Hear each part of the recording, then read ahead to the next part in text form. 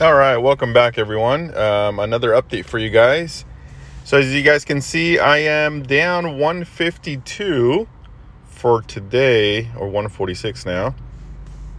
For the week, I am down 151. For the month, down 300. The past 3 months, I'm up 905. The 1 year mark, 8604. And overall, since I started, up 7412. Let's see here. So most of my holdings, if you guys are new, are for dividend type income, dividend stocks, I guess, dividend paying stocks. And that's what I'm trying to build. The goal is to try to hit $100 per month.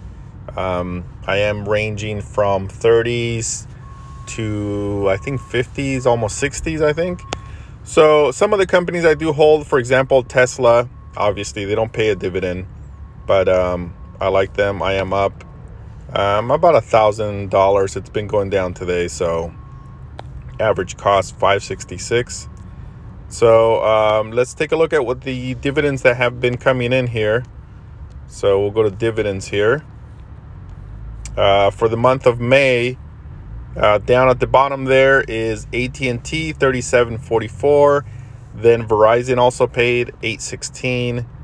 AG&C monthly paying is going to pay. It's pending. EPD, Main Street Capital, AbbVie is paying. Realty Income, Stag, PSEC, all of these are monthlies except AbbVie and EPD, I think. PSEC and what's this one? Oh yeah, of course, that's Intel. Intel's paying 2. I have 6 shares, 209, and Pfizer is paying $1.56. So as you guys can see, money's going to come in for this month. There's going to be other ones that are going to pop in there as the time goes by. They're not showing yet. So this week I figured we'll buy into a newer holding here.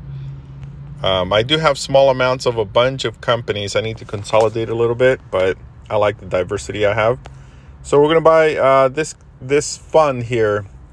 What they do is they sell covered calls. So they have a bunch of companies they own, and they sell covered calls. And on the covered calls, they pay dividends. And the dividend, I think it's around 22 cents per month, which is pretty high for the price. It is a risky holding, but I like the monthly, and they keep selling covered calls and they keep making money for now. So it's going to be $22.24. So let's take a look here. We're going to buy, we'll buy 5 shares.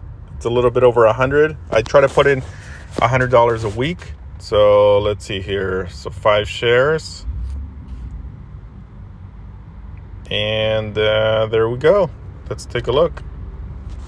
All right, 5 shares of QYLD monthly paying, and that should increase our total monthly income coming in for the dividend. So like I said, the goal is $100, and let me know what you guys think. Let me know what you guys are doing. I will talk to you guys in the next video. I did mention on the last video, I wanted to say that, yes, I'm thinking of moving out of Robinhood. I'm waiting for Fidelity to change their app so it's more user-friendly. I do have a Fidelity account as well. I will show you guys if I do move that over to Fidelity. The Robinhood account, that's going to put both accounts together, and I will show you what's in there. So if you guys need anything as far as questions, please put them in the comments. Please consider subscribing, and I will talk to you guys on the next video. Thanks.